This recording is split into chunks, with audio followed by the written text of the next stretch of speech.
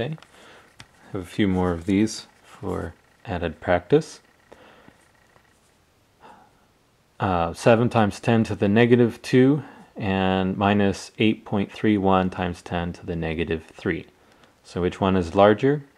Since they're negative, we're looking at this one is larger, so we're going to convert to the larger one. We'll have 7.0 times 10 to the minus 2. And then here, what this is saying is we're moving the decimal place from here 3 places to the left. So it's going over this way. And if I want to get to that same place by moving it 2 places to the left, then I have to be 1 place closer, right?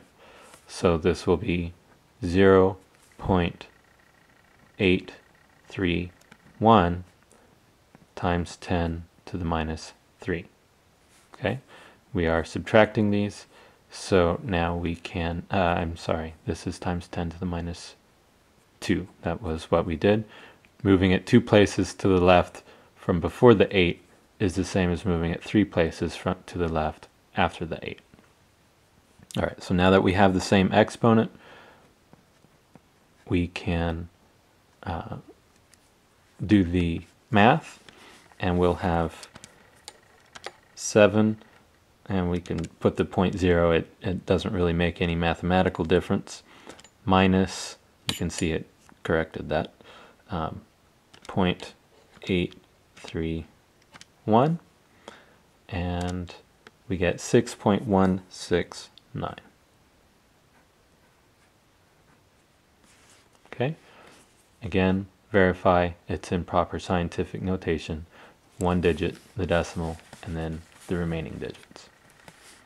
Okay, now here we have 6.71 times 10 to the 11th and minus 5 times 10 to the 9th. All right, so a little bit larger numbers, same principle involved. We need to convert these so that they're both the same. We'll go from the smaller to the larger. 6.71 times 10 to the 11th, and then 5 times 10 to the 9th. So what this is saying is, I haven't written it because there's no digits after the decimal, but there's where the decimal place is, and it's saying I'm moving it 9 places to the right from there. So I want to get to that same place by moving it 11 places to the right. Okay, so that means I have to be 2 places further over in order to get to that same place. So this will be 0.05, 2 places further back from where it was, times 10 to the 11th. Okay, now I'm going to do the subtraction, and this one we can do in our head.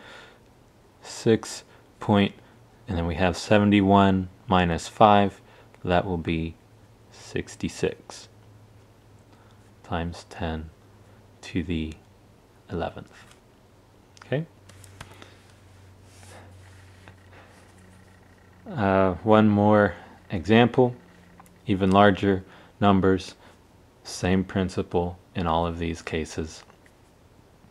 We're going to align the powers of 10. That's the same as aligning the decimal, because here it looks like they're aligned if we just added this 4.81, but in fact they're not, because this one is moved 27 places to the right and this one is moved 29 places to the right, so they're not the same until we get these aligned.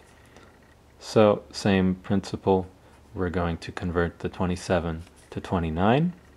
Let me just rewrite this one here. And now we're moving the decimal place from here 27 places to the right, but we want to get to that same place by moving it 29 places to the right, which means we need to be 2 places over, just like in the last example.